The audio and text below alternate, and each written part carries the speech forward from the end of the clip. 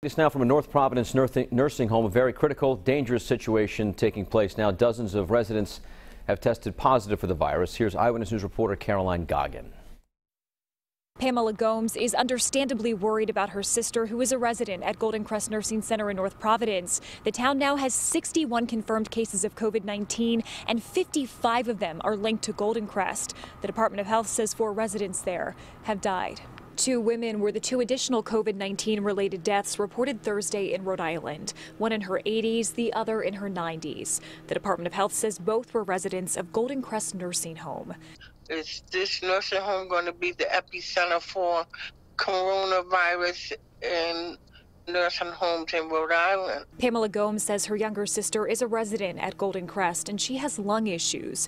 Gomes says when she spoke to staff at the home on Tuesday, everything seemed fine. Her sister had just tested negative for COVID-19, but the death of 4 residents at the home is now causing concern. As a family member, I want to know what's going on with her because of the epidemic that we have now. But, you know, reality says that they have a limited amount of staff and that they can only do as much as they can do. Gomes says she hopes every employee at Golden Crest is wearing protective equipment. In an email, Department of Health spokesman Joseph Wendelkin said it's not a matter of personal protective equipment or anything that the Golden Crest didn't do fast enough.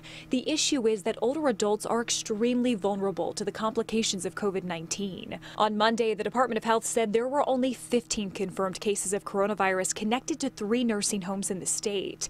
Now there are 120 cases in congregate living settings like nursing homes. Although her sister has tested negative for the virus, Gomes remains concerned. And I think that's what I'm feeling, is that I am totally powerless over what happens. I was grateful that she wasn't positive, but she's in a place where that can happen at any time. We have reached out to the administrator at Golden Crest for comment, and we are still waiting to hear back. I'm Caroline Goggin, Eyewitness News.